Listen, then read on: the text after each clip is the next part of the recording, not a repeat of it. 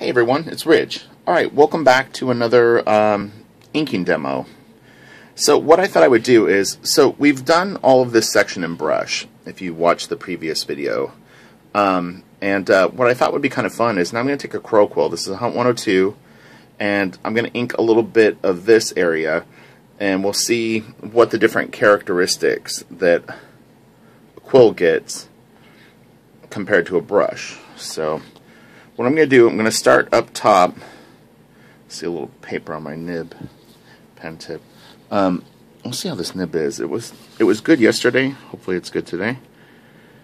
You can see what you find with a quill more than with a brush is you're sculpting lines a bit more. So you're actually kind of creating the lines by drawing them. So it's not as spontaneous, I guess, as a brush. Try to throw a little thin line right here. Yeah, the paper is coming up on this pen tip a little bit, which is no good. I'm telling you, the struggle is real.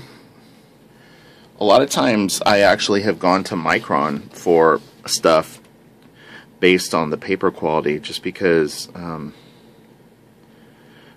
it's a softer tool on paper that wants to shred. It can be real frustrating. I don't consider this bad paper, though, in a weird way. It's a little hard to explain because it has a strength to it. Like there's definitely an integrity of the paper, but for fine detail, it's not great. It's a weird, like real thin lines go down pretty good, but it's when you start to push down a little harder on a quill, you just, the paper just kind of crumbles a bit. I'm not 100% sure what the DC paper is, to be honest. So for me to say that it's Canson or Strathmore would only be a guess at this point. I've lost the script on what they're using exactly. And what's interesting is, okay, so I'm inking pages right now. I think they're from the same batch as this, but I'm not 100% sure because you can't tell. You could buy 20 sheets of paper or get a stack of comic boards sent to you by DC, we'll just say, for instance. You don't know for a fact that every single sheet of that paper came from the same exact source. You know what I mean? It could be two stacks that were mixed together. I mean, it could be from a completely different sheet of paper. You know, maybe that one didn't get as much of the spray for the plate finish that gets that kind of real smooth, slick top to it that protects the paper from ripping and tearing. There's actually been some really, really great comments in the comment sections of the video of people that have given me insight into paper and tools. So the information is going both ways here on this channel, which is really, really cool. But you can see these lines have a little bit of a different character. I tend to maybe like double up and triple up lines a little bit. Again, I can see there's a little paper on my pen tip, so I'm going to wipe it off real fast.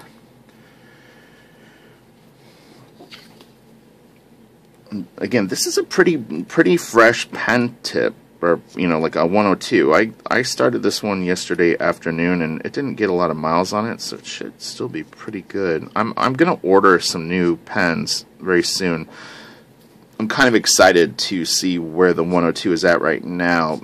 Most of the pens that I'm using, pens meaning the little metal tip, are from probably 4 to 5 years ago, if I was going to guess.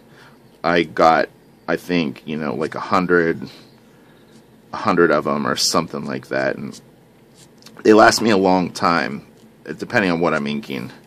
If it's really, really precise work, you might go through one a day. But I had one like super nib. Someone asked me about like how long they last, and I was saying that some can't even really make it through a page. And I had one, and I'm not even exaggerating, this pen lasted like 3 full books. It was insane. I inked Jim Lee with it, John Romita Jr. And like one other thing. It was crazy. I actually kept the nib. I like retired it. I have it right here. Hold on, let me see if I can find it. I think it's right in the desk next to me. It's not a big deal. It looks just like the one I'm using, but yeah, it's right here. I actually retired it. I was like, you can see this, the little pen holder thing is a little pinker still. But yeah, I was like, dude, this nib goes into the nib Hall of Fame. I'll sell it one day with the original, one of the originals that it inked. But yeah, it was really funny, but it felt like it needed its own sort of, like if there was a Hard Rock Cafe for comics, like that pen deserved it.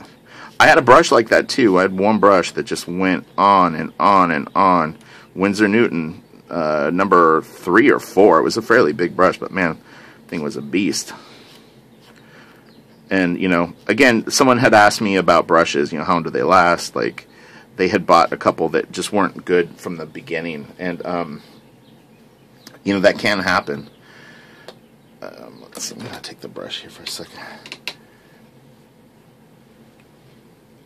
I would say, in general, my the average Winsor Newton brush has been better for me than other brands. There's a blue brush that the Kubert school sells. It was really weird. We would order brushes, and all of a sudden they started sending like their own brand of brushes. And they were okay. I don't remember them being like outstanding. It was a little weird though, because you know you'd order like Winsor Newton, and they'd be like, "Here's these." It was not a personal order, I should stress. That was through Wildstorm. Okay, I'm going to do brush on these. Yeah, so those were okay. The other brushes that I used quite a bit were Raphael Kolinsky Sable brushes. They started out great. The first ones that I would use, I think Scott Williams used them. Sandra Hope too. I really liked them. And then all of a sudden it felt like the quality went down on them, and I just wasn't getting the results. And I felt like a lot of new brushes really lacked the things that I needed out of the gate on a brand new brush, or what I would expect, especially something that you're spending, say, I don't even know, $15 to $25 on. I don't know the exact cost of brushes off the top of my head, but we'll say the average is like $18. It's not cheap. And I mean, imagine buying 3 brushes for, you know, some like 40 some odd dollars, and they don't work great. I mean, it's just a nightmare. That's no good. You know, I understand. As all artists, we're on a budget until you get to like the icon status. So, you know, tools are important, and you want stuff that's consistent. And unfortunately, a few of the things that you're going to find are never consistent are paper, ink, and brushes, you know, and pen tips. I mean, and they're real important things, but there's just no easy answer for them, okay? So when I tell you that there's no easy answer, or I say, like, you know, this is what I've had good experiences with, it's more of an average, you know. Like, if I bought 100 brushes, 90 of them that were good, you know, kind of thing. Okay, so I hope that this helps, and you get to see a little more of how you blend different tools. And moving right along on this.